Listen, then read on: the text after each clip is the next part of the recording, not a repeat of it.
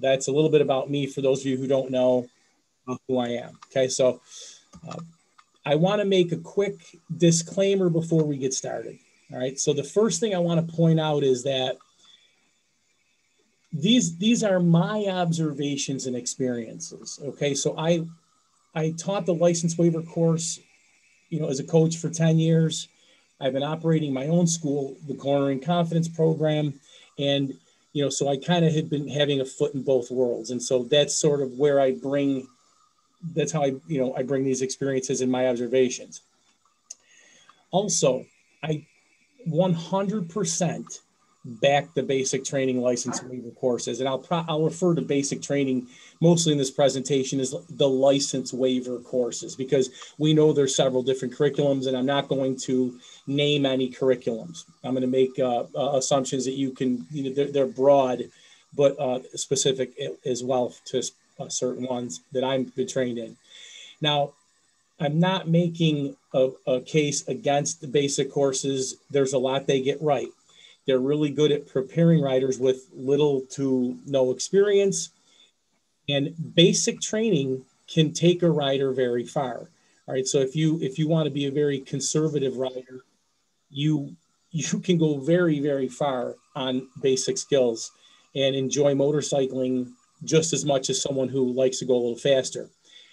I also have found that the cognitive skill development and traffic management is very hard to beat outside the waiver courses. I mean, they really can handle a lot of those mental things and how to interpret traffic probably better than anybody. And that's probably why you don't see a whole lot of additional training in traffic management and those kind of things.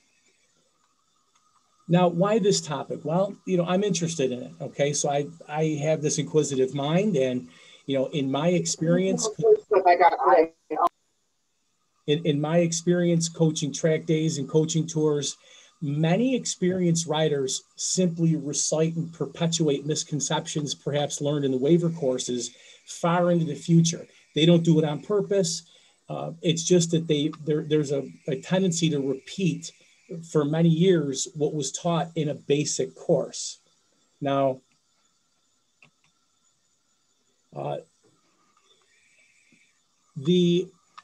where I see problems are mostly with the next level cornering content and techniques beyond the parking lot, because we know there's a trick here. We have to teach people who don't know what they're doing not to hurt themselves today while we're learning, and then once they leave us, some things just aren't as applicable anymore. And so it's the next level cornering content and techniques that we're looking for, and they're not being learned and potentially holding writers back once they leave the course. Also, waiver course coaches may want to understand their students better because they may be bringing knowledge or questions to their courses. And you got to understand, in today's day and age, there's a lot of YouTubers, and there's a lot of great books out there, awesome podcasts, and they talk about things. And if you as a coach just stop, with what's in the basic waiver courses and say, well, this is going to take you forever into the future, you just may not be understanding where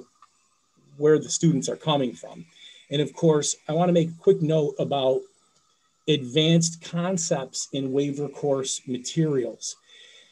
You certainly can find inclusions of advanced techniques in waiver course materials. Now, when I was recertified in 2017 for the latest curriculum, there were many things in the student handbook that were really advanced and improved. And I remember being surprised by that.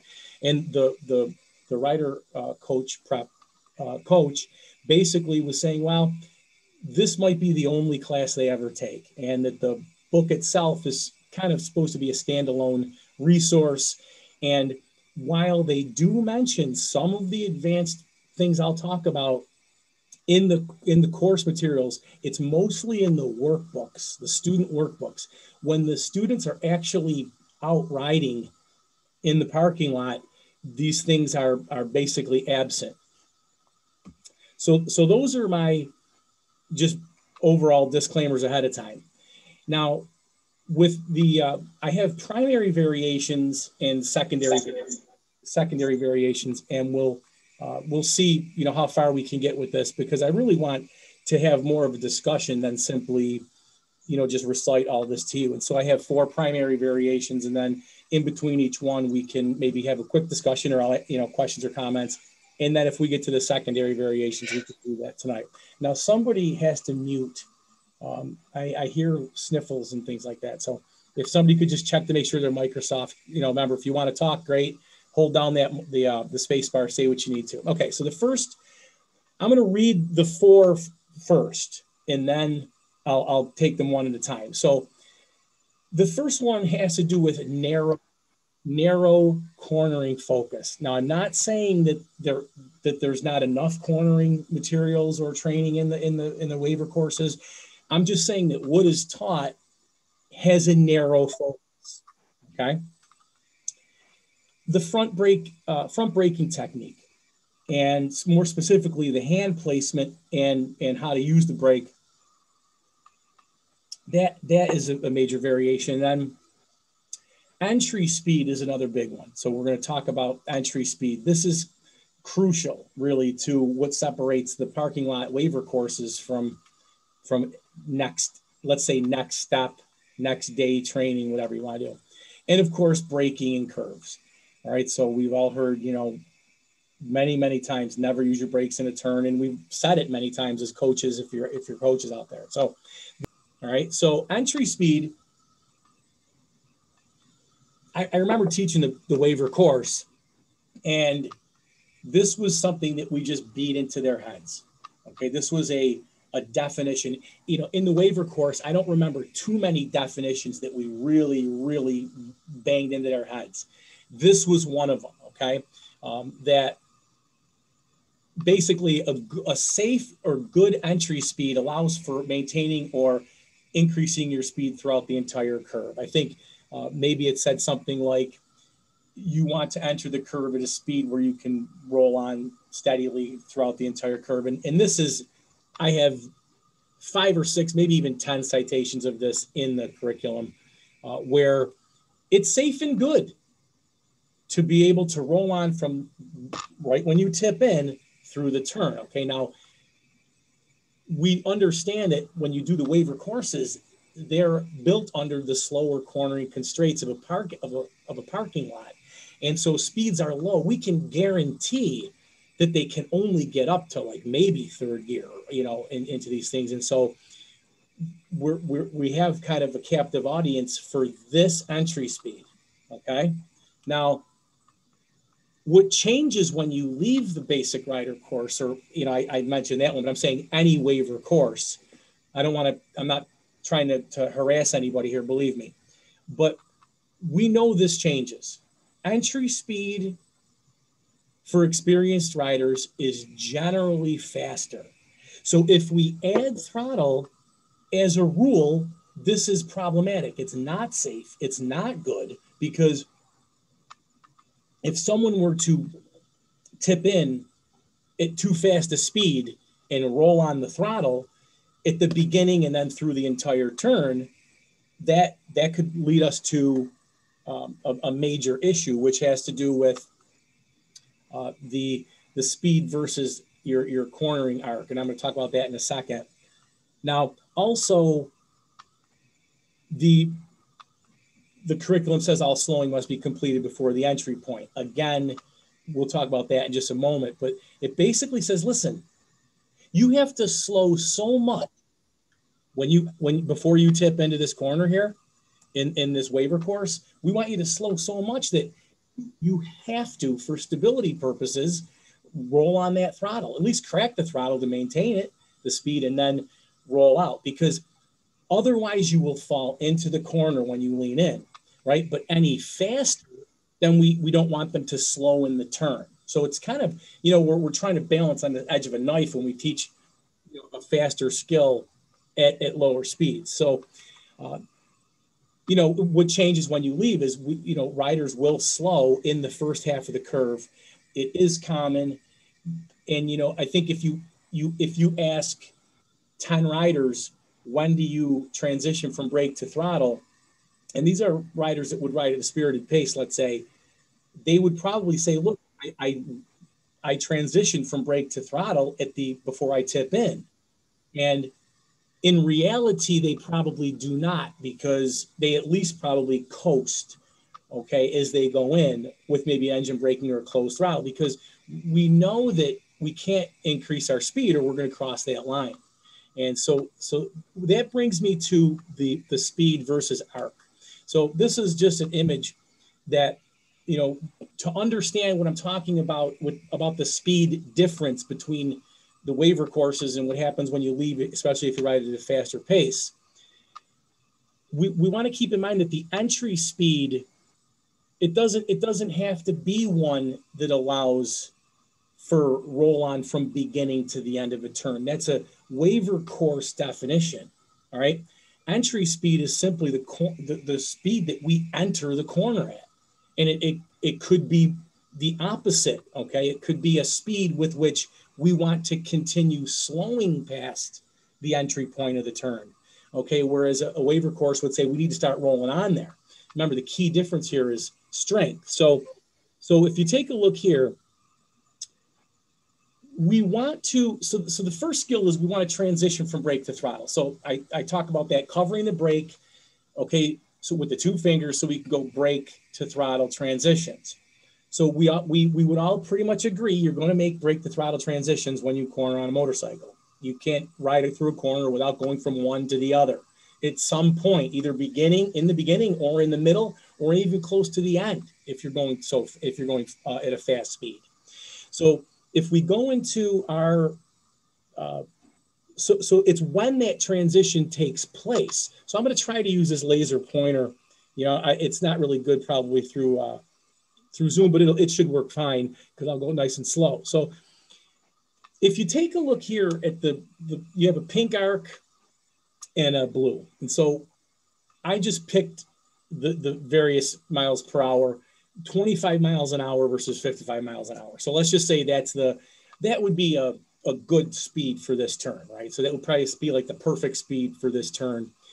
And so we know that we can't really take the 25 mile an hour turn at 55, because that's going to put us out, on a different arc. You can just take the beginning point of these lines and put them together as if they were, a trajectory. And you would see that speed is the major predictor in when we transition from brake to throttle. Okay.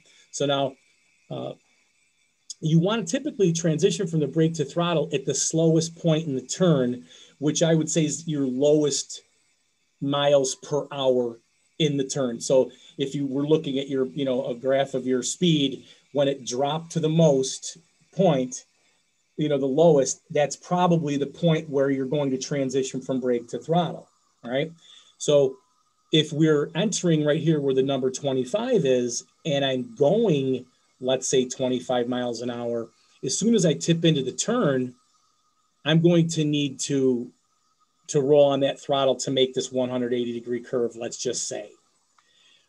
The rider behind you is coming in at 50, right? So they can't let off here. They have to, and I just picked 50 as a random number.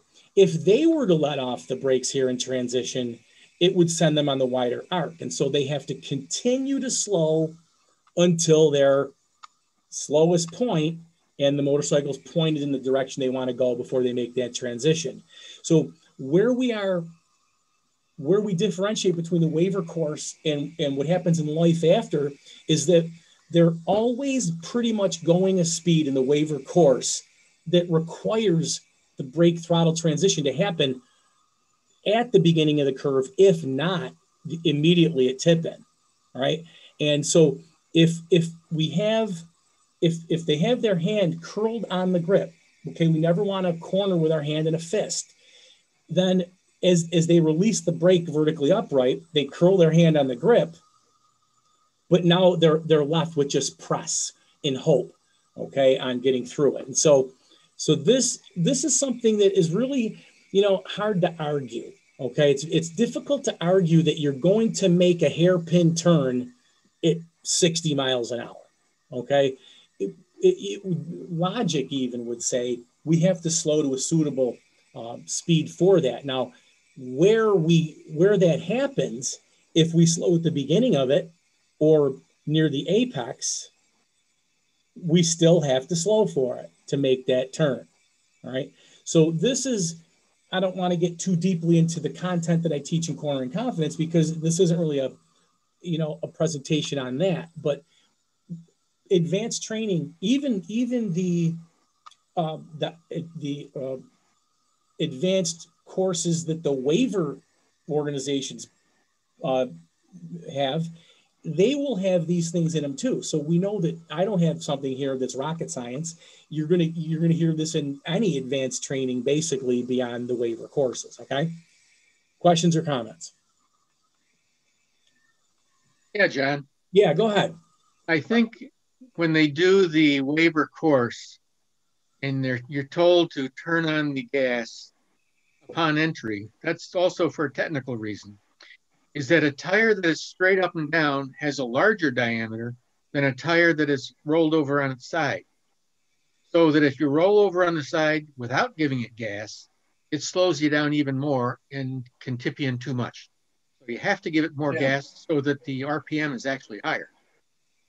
Okay, so I agree with you, okay, because you're actually making a gearing change when you go to the edge of the tire from the center, okay? So you would have to crack the throttle just to maintain that speed, okay? But that only really would happen, Myron, if you're going at a speed, at a slow speed, right? So let's just say I'm going in, let's say I'm going into the 25 mile an hour turn here at 40 miles an hour. When I tip in and go to the smaller diameter part of the tire, that's going to have a slowing effect, right? Of almost like a downshift effect. But will it compensate for the 15 mile an hour difference? Probably not, right? So I think that, and I'm not an engineer. I'll just say that right now. I'm not a physics or a scientist or anything like that. But I'm just saying that we know that you're going to get somewhat of a gearing change when you shift over to the inner diameter of the tire, which is why we would crack the throttle.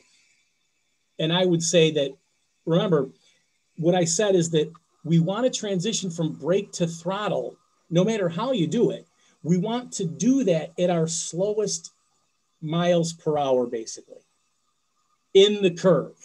We want to make that transition. So you might say that, let's say I tip in and I go onto this to the edge of the tire, that slows me even more. I need to make that transition there when that happens. And that's because I'm going at a lower speed. So I understand what you're saying. I just think that what I was trying to say is that if you follow the directions of the course and your entry speed was 25, you still have to give it gas in order to maintain 25. Yeah. Right. Now, 25 just means tighter turn in this picture. It means 50, I know, but wider.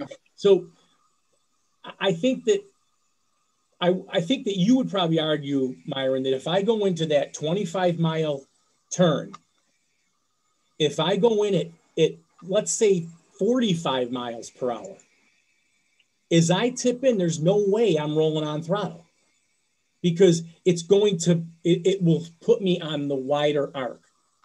Would you disagree with that? Oh, I agree that's true. But I wasn't talking about the high performance riding of going into a corner faster than what's recommended. I'm just saying if that corner is recommended in a basic course at 25 and you follow the instructor's direction at 25, then you have to give it gas in order to maintain 25. That's all I'm saying. I agree.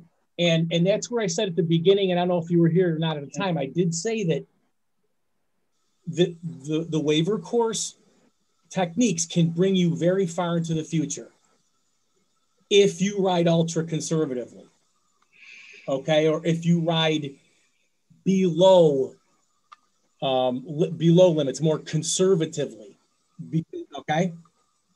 I mean, would you agree with that?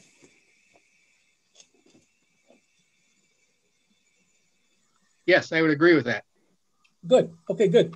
Thanks for that, for bringing that up. Appreciate that. And you're absolutely right. And it just does reinforce sort of what we're talking about here. Okay. And again, I'm not trying to discredit the techniques taught in the waiver courses. They're sound for what they are to do.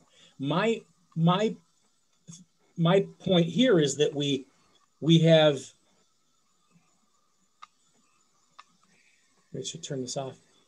My point here is that we're going to be going faster, and it may not be appropriate.